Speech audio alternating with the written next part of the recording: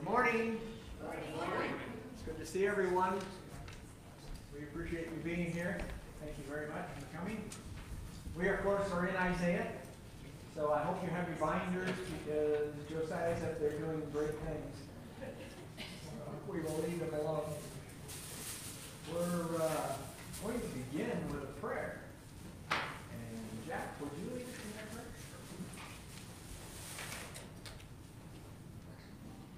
Our Father in heaven, we're so thankful for the time that we have and the opportunity we have this morning to meet here with fellow Christians and the worship day that has been provided for us to glorify you, Father. We are so thankful for everything that you do for us, all the blessings you bestow upon us, Father. We pray that you will continue to do that. Father, we pray for those that can't be here with us, that are sick and grieving and afflicted in spiritual ways. Father, we pray that you will be with them and comfort them. And we pray that you will guide us in what we can do to help them. Father, we are so thankful for your Son, Jesus, and the fact that he came to this earth and sacrificed himself for us, Father, that we have a hope and promise to be with you. And Father, now that we go into the study of Isaiah, we pray that you will be with us. We pray that our hearts and minds will be attuned to the messages that are contained therein. Father, we pray that all that we do is pleasing to you. In Jesus' name we pray. Amen. Amen. Amen. Okay. The charts that are in the beginning of your book. Something I want to plant in your head. Anne reminded me to do this. Thank you, Anne. As we go through these charts now, we're really superficially looking at them. We're not doing them in detail. They are for your learning, so I would expect you to look more detailed at them at home as you're studying Isaiah. But as I'm in the text, which we hope to start next week if I can get my act together, maybe the week after. As I'm in the text, some of these charts will be pertinent to what I want to do. And so, let's see if Josiah did something for me. No. What did you not do, Josiah? Do I need to put it on slideshow, I guess? It is on slideshow. No, it's your laptop. It's on. So I just used the laptop to move both? Yep. Aha, looky there. Isn't that amazing? I'm fascinated. I'll put this away. Thank you. You can put it on slideshow as well, full screen. I can put it on slide. If you want full screen. If you want full screen. Yeah. You can do it on your laptop. On your laptop. You want full screen? On here. Got it. See, you have to retrain me every time we do something. Not control. Ah, yes. Oh no, now you lost it. Yeah. Well, maybe. Maybe not. It's a miracle. For me, it is. Believe me, for Josiah, it's just a day's work. For me, it is a miracle. All right, so let's go back to Isaiah and these charts. These charts are meant for your learning. I want us to use them, but as I get caught up in the text, as we get into the text, I guarantee you I won't remember what chart, and I won't remember to go back to it. So what I'm asking from you is that if you remember a chart that pertains to what we're talking about in the text, tell me, tell us, and we'll go back to it and review it and have some things going on, but I'm still on mute. I got too many things to worry about. All right, now you can hear me, right? Okay, so let's start with, who was Isaiah? He's a prophet of God. A major prophet because of what? The amount of words he spoke. Yeah. And the amount of years he did. What? But Habakkuk has more words than Daniel. Yes. And unfortunately, he's a minor prophet. Yes, so It doesn't always hold true, but men have named them. God didn't. So we won't expect them to be right all the time, will we? No. All right. The one that we're looking at here, Isaiah means what? The Lord saves. But this is a prophecy of discipline. So how does it say the Lord saves? Because in the last part of the book, it shows us that there's hope. Okay. He's going to spend a lot of time on whom in his book? The Savior. The Savior, the Messiah, doesn't he? And he does it in what I call types and shadows, or some people call figure and letter. Now, what in the world are those two things? It's like a dim mirror that you have to wipe clean. And as you wipe clean, you can see it better. All right. There is something, yes. You can't hear her? Speak up. It's like Believe me, when she's yelling at me, you can hear her.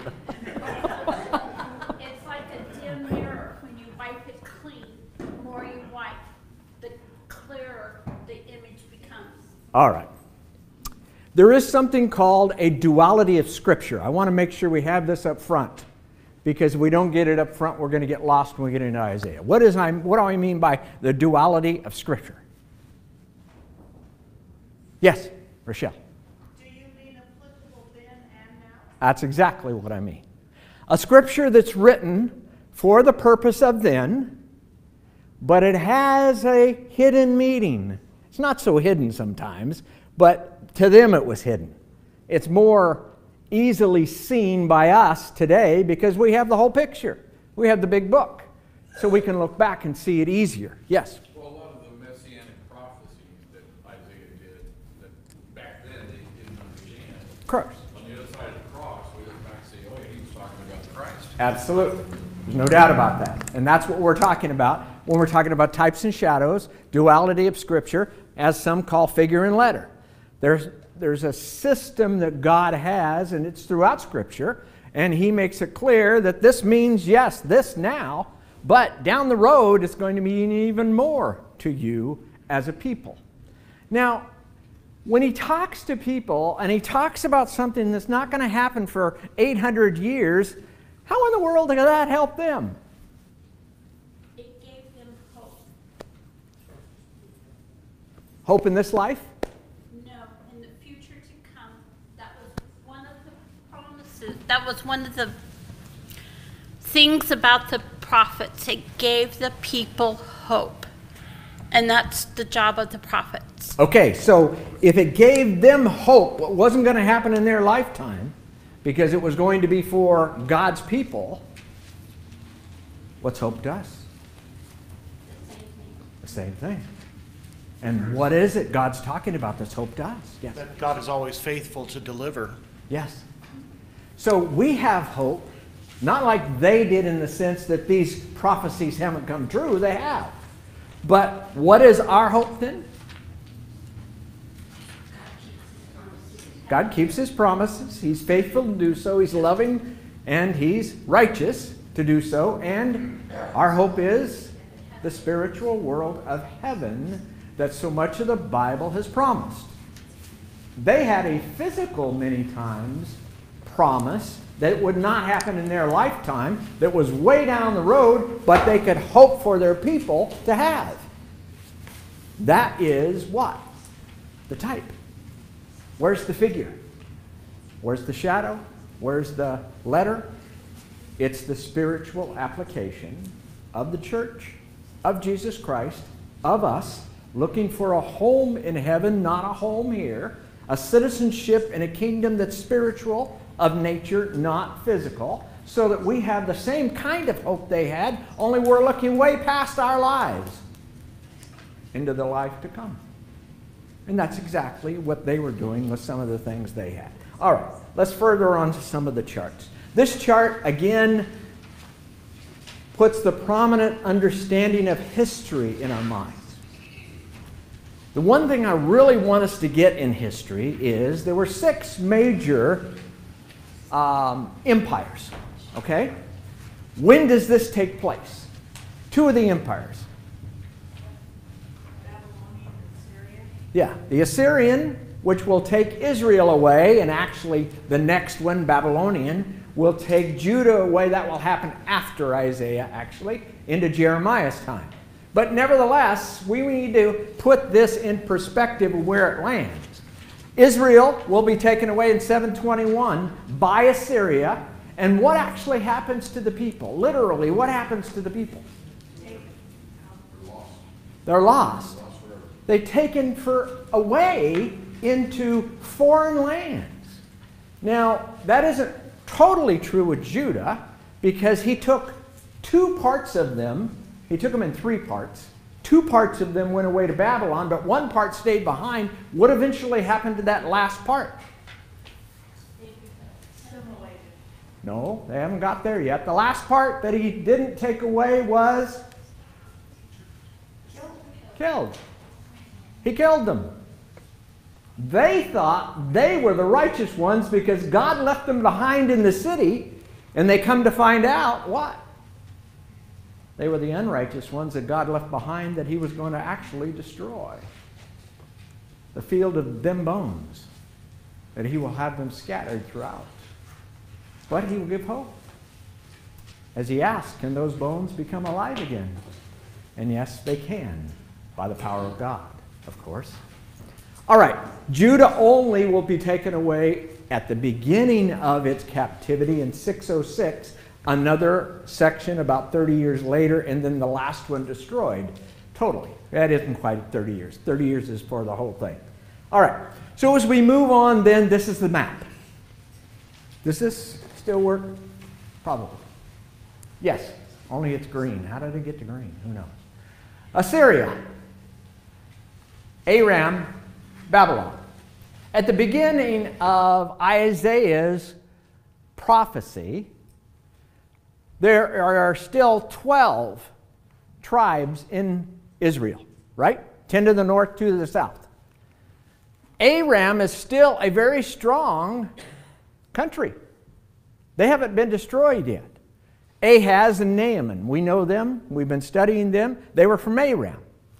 But Assyria starts to raise its head, and it conquers Babylon, the first Babylon great empire.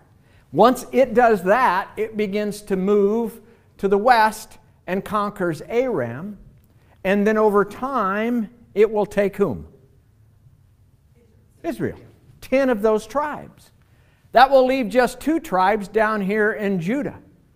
Now, God is so desperately trying to get Judah to understand that Israel is going to be taken away, and use it as an example. Your sister, learn from your sister, he tells them. Did they learn from their sister? They did not. Unfortunately, they did not. And so therefore, over a period of the next 60 or 80 years, God will allow Babylon to come back. They will conquer Assyria. And as they conquer Assyria, they will go down in and take Judah away into captivity. Yes, Brian. The passing part, I thought you might get to it, but God was so intent on making sure that he preserved, part of this lineage of Christ with Judah, that when Sennacherib came down, yes, angel of the Lord killed 185,000 men. So he did, yes. Just an amazing story there. He told, was it Hezekiah, if I haven't got it wrong? He told Hezekiah that once he repented that they would not be destroyed, and he himself, God Almighty, became their warrior. And he killed 180 some odd thousand people. Yes, absolutely. It's the power of God. They saw that power of God, and yet they did not what? They didn't become faithful. They didn't repent. They didn't do what God wanted them to. They were so mired in their sin, they just couldn't give it up. Anything we can learn from that? Yes? Does so much of that come from the leadership or just their humanness and not following God? Yes. We will see in another chart shortly that all of Israel's kings were what? Evil and bad. Yes. But in Judah's kings, they had many what? There were good and some that were kind of neutral, good and bad. And so they had opportunity. Their kings, actually, some of them were trying to lead them away from the sin that they had got themselves into. But the people were so mired in that sin and so used to the practice of these things, especially even what? Idolatry. Idolatry. They will not give up idolatry until they come back in the restoration from Babylon. And they will have learned their lesson finally at that point. But the idolatry of the nations around them influenced them so badly that they not only wanted the one true God, but they wanted the other gods as well, and they wanted to follow the practices of the other gods as well, who were not gods at all, of course. They were simply idols. All right, I'm getting behind, so I want to ask the same question that Solomon asked. What did he ask? Not really a question, it's a statement. That which has been is what will be. What did he mean by that? Nothing new under the sun. You got the other part of it, that's right. What is Solomon trying to tell us and that we need to take heed to? That people are weak and they will fall. People are weak, they will fall, and? Human behavior is unchanged. There's a repetition to us, isn't there? And what's that statement about history? Yeah? That's exactly right. All right? Yes, Brian. I'm just reminded that the same sins that affect us are the same that affected them. Yes. It always falls in those three areas we're told about. Yep. Lust of the flesh, Lust of the eyes. lust of the eye, and the pride of life. Every single thing you can think of that's sinful falls into one of those categories. That's very true. Yes. I think there's a great point there, too, that God is unchanging. Yeah. His will, His law is unchanging. That's right. And our selfishness will always lead us into conflict. That's right. Absolutely. Do we have idols today? What would an idol be for us today? Money. Money's an idol? Sure. Power is an idol. Lust of the flesh, lust of the eyes, pride of life. All of those idols that we actually make for ourselves today, which are not little carved out statues in any way, are they? They're carved out what? In our minds. They're carved out things that we want to hold to in our minds. Yes? But there are groups that fall under that category, call themselves Christians, Yes. that do have carved images. They do, yes. And God warned Moses about that, didn't he? Yes. Yep. All right. So that which is done is what will be done, and there is nothing new under the sun. The concept of the understanding is that God's people, even after coming out of Egypt immediately, began to do what? Sin against God, an idol. What did Aaron say about the calf? You remember what Aaron said about the calf? The gold head of the calf jumped out. It just jumped right out. Although it didn't move after that, I don't I understand. know, yes. What was his problem? He wanted power. Well, that's what the idol was for, and that's why he went ahead and let the people convince him. But Anne, He didn't have the strength of character to stand up against the demands of the people. that's right. And he was embarrassed when he was asked about it. And he just flippantly said something that might be an excuse for him. But really, what has it turned out to be? A bit of a joke, hasn't it? When we read it, don't we all kind of just chuckle? And yet, if we really examined how we got ourselves into some of our sins, and we tried to say it out loud, might some people just chuckle? Well, we might chuckle. You see, we sometimes can't even imagine ourselves doing something until we've gotten to the situation where all of a sudden we decide, I'm going to do that. Or I might as well do that, everybody else is. Or I've already done that. Or whatever pressure comes upon us, these things, we shouldn't be so lightly to point fingers at others, should we? Because sometimes we get caught up in them as well. All right, so what we're going to see with the people during Isaiah's time is really what we've seen before, isn't it? And didn't God try to warn them when the very beginning, when they came out of Egypt in Exodus, what is it, chapter 19? Let's look at it. Exodus 19.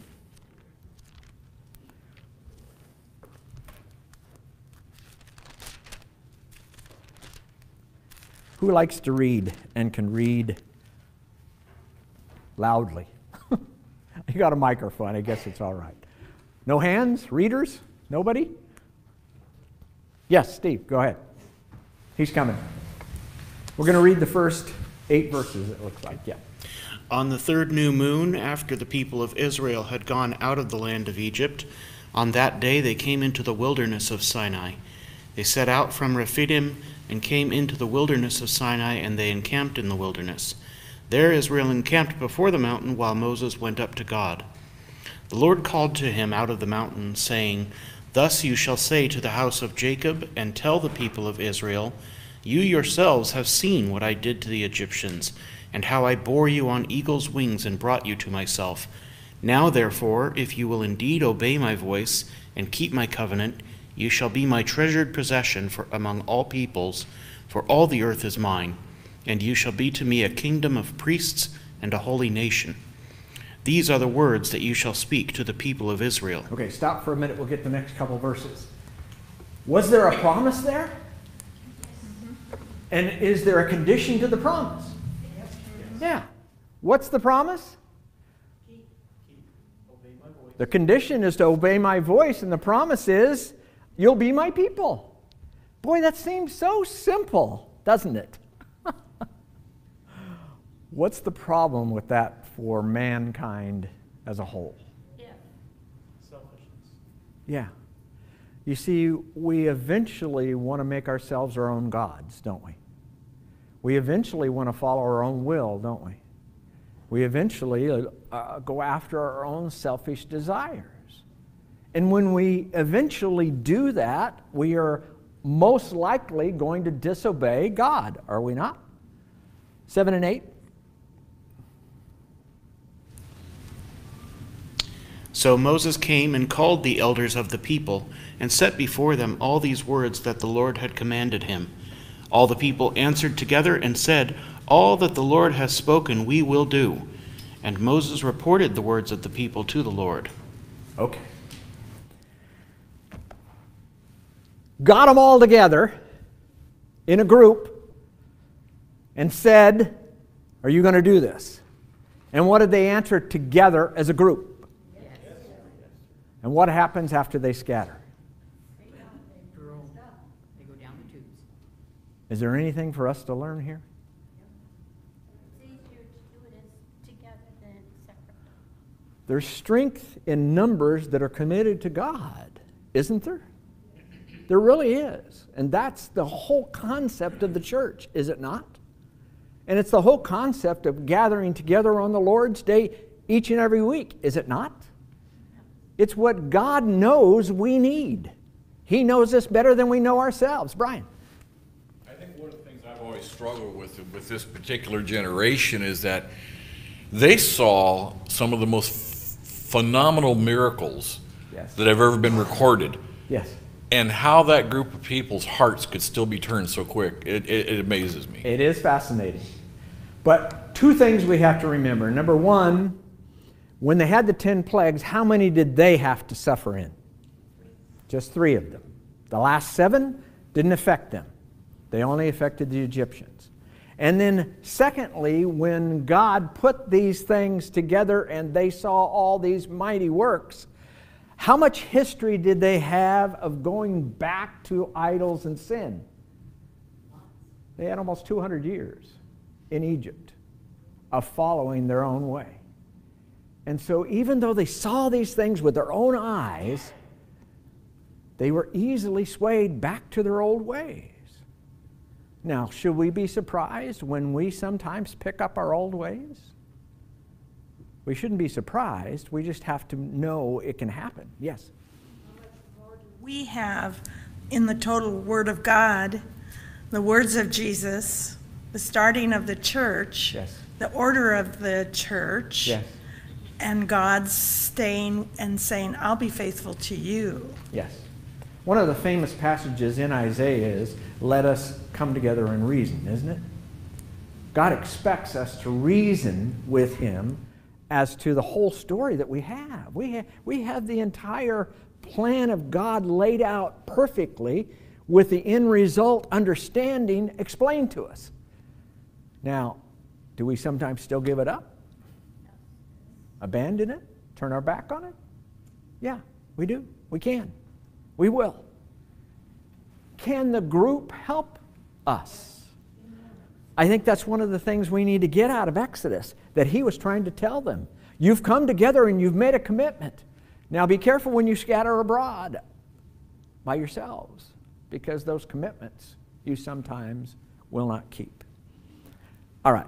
He called them in Deuteronomy 32 Jeshurun. Jeshurun, however you want to pronounce it, which means my upright ones. What is Deuteronomy 32 really about? It's about the warnings that they were going to get themselves in trouble with. Were there a lot of them? There were. Do we have a lot of them? We do. There's lists throughout the New Testament, aren't there? About the things that will not inherit the kingdom of heaven? Have we or the Corinthians ever participated in those? We have, haven't we? The concept of the understanding I just want us to start off with is God's people sin. True or not true? True. Yes. They sinned then, and we, of course, sin today. And we need to make sure that we have the same historical understanding of that we need to resist our sins. In Exodus, he called them priests. And what else? We'll find it in 1 Peter chapter 1, verse 9. We are the priests today, aren't we? Priests and the people of God. Are we them? We are them. And we need to have the same understanding that they had. When we go back in history and we get past the time that they wandered in the wilderness and they actually got to go into the nation as God had promised them, their reward of the land, we have the period of the Judges. What was the period of the Judges like? It was a cycle of ups and downs, wasn't it? They had many judges that God gave them because what? They sinned. And God would bring upon them the nation around them. And when he raised up a judge to get them out of that, they returned to God. The returning to God happened about every 40 or 80 years. Let's go over to Judges. You can just look at your chart here. I just picked out some of the verses from the Judges. There was a repetition of sin in the Judges for the people as well. In Judges 17:6, in those days there was no king in Israel. They haven't asked for him yet. But what happened? Okay. Is that always a good thing? That's usually not a good thing, is it? Doing what's right in your own eyes usually dismisses what's right in whose eyes? In God's eyes. And every man doing what's right in his own eyes is also going to be difficult for what? For other men. Because if you're trying to please yourself, you're probably going against somebody else. Because he has a different idea of what should take place. In Judges 2:11, the sons of Israel did evil in the sight of the Lord, and they served the Baals. What were the Baals? Idol gods of the nations around them. And they forsook the Lord and the God of their fathers who had brought them out of the land of Egypt. And they followed other gods from among the gods of the peoples who were around them and bowed themselves down to them. And they provoked the Lord to anger. You ever stop to think about that statement? How did they provoke the Lord to anger?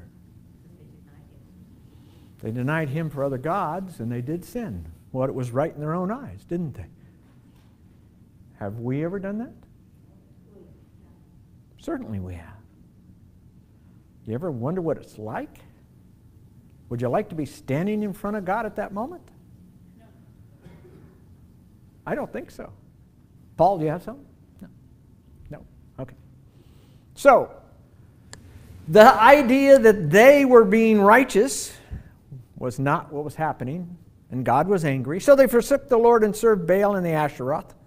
Now the sons of Israel in 3:12 again did evil in the sight of the Lord. So the Lord strengthened Eglon, the king of Moab, against Israel because they had done evil in the sight of the Lord. Again, this is a cycle that takes place. A cycle that takes place for the people of God. They were weak. The sons of Israel did evil in the sight of the Lord, and 4:1, and Ehud died. And the Lord sold them into the hand of Jabin, the king of Canaan. 10:6, the sons of Israel did evil in the sight of the Lord and served the Baals and the Ashereth, the gods of Aram and the gods of Sidon, the gods of Moab. What were the gods of Moab like, by the way? You remember? Oh, they made their children walk through the fire. Yes. They had a god named Moloch. And Moloch was to take your firstborn child and sacrifice him. Imagine that in your mind. How evil had they gotten? How had they progressed? 13:1, now the sons of Israel did evil in the sight of the Lord, so that the Lord gave them into the hands of the Philistines. Now, when we start off with David and with Saul, or Saul and David, I should say, who's their primary enemy? The Philistines. Again, this is a cycle that takes place, a cycle and a chart that you have in your binder. Peace in the land when Israel serves the Lord.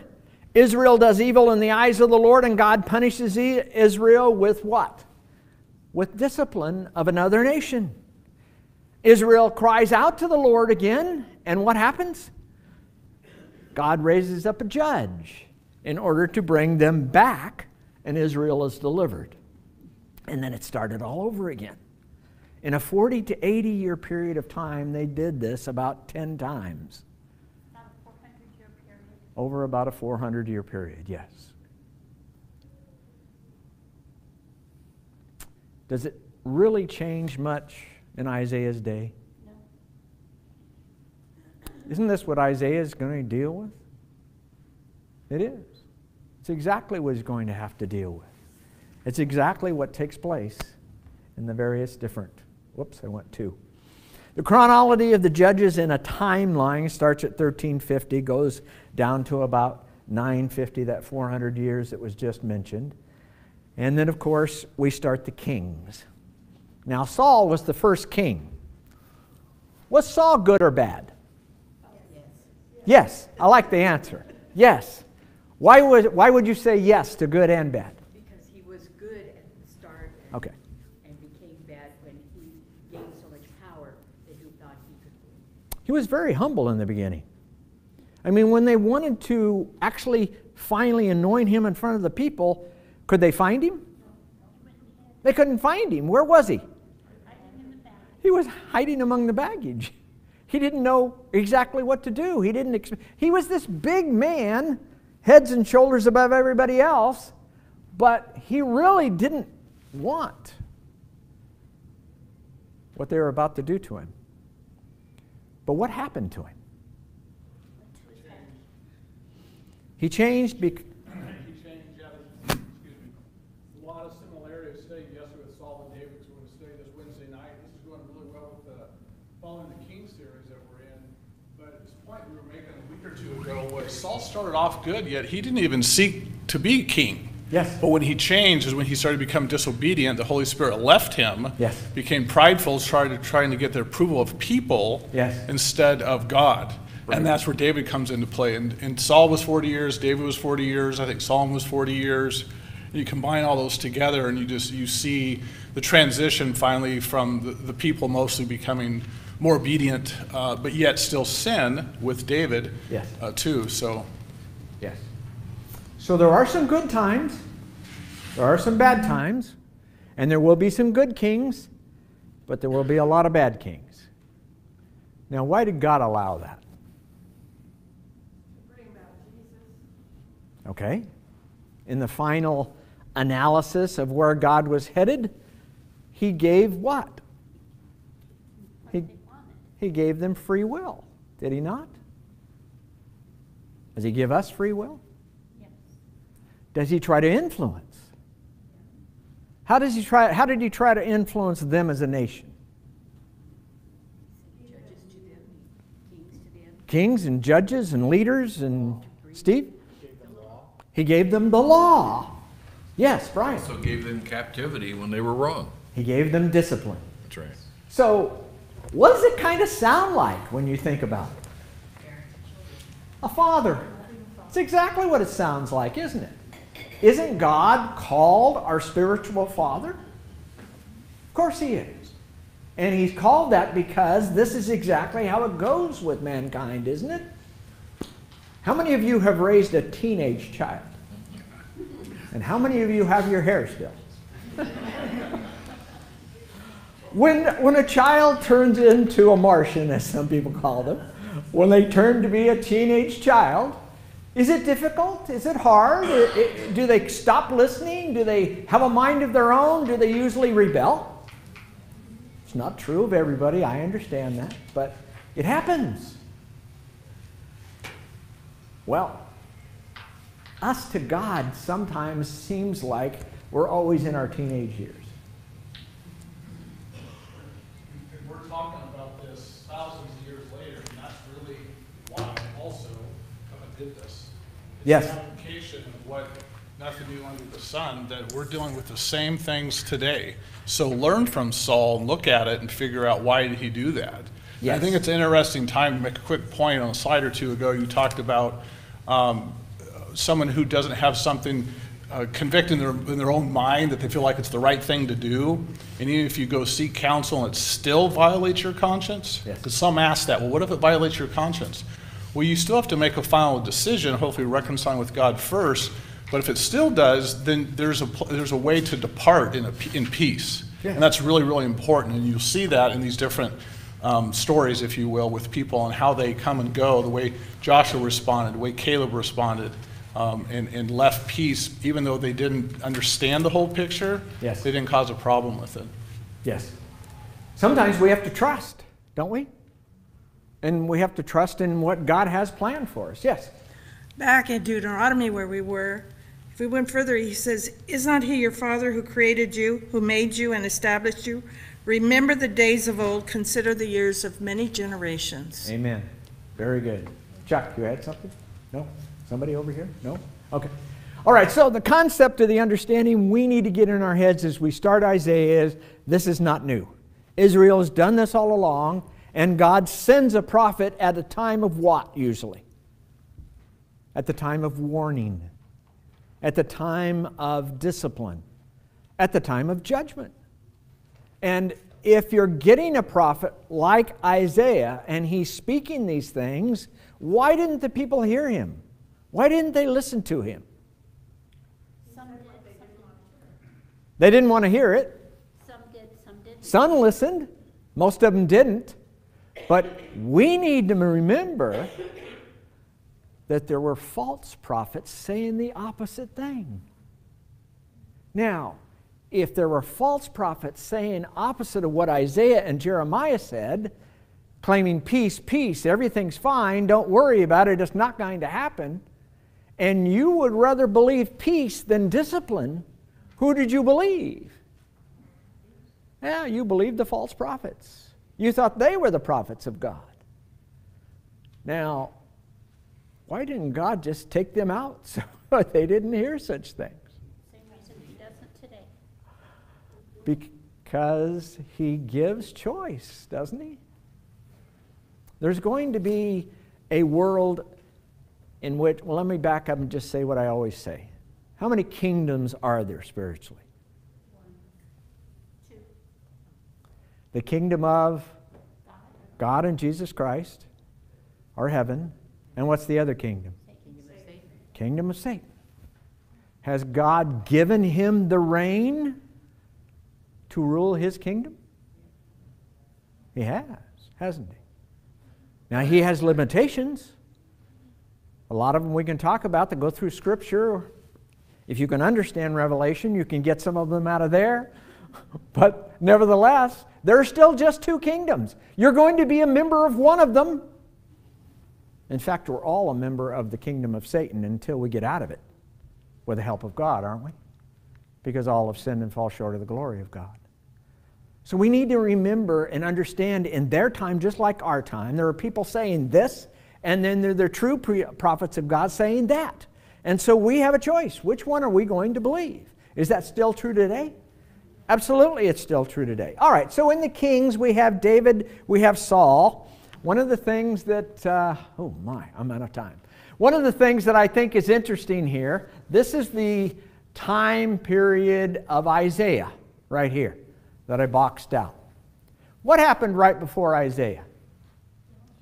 Jonah. What did Jonah go do? Or what did God tell Jonah to do, first of all? He said, get over there and talk to Nineveh and get them to repent. And Jonah said, I don't like Nineveh, I ain't going. And so he got on a ship and he got swallowed up by that big fish and he got spit out and he said, okay, I'll go. And so he went. And there he is now. And what happened to the people of Nineveh? They repented. And who are the people of Nineveh? Assyria. Yeah. Isn't that fascinating? You see, God actually got Assyria to repent for a time. And then another king rose up, and they become the monster. And God uses them as the monster to discipline His own people of 10 tribes and to take them away into captivity because they, claiming to be God's people, stopped listening to Him. It's not that hard to do. The whole world has done it at some time or another. We are out of time, I'm sorry. We'll get further next week. Thank you. Promise.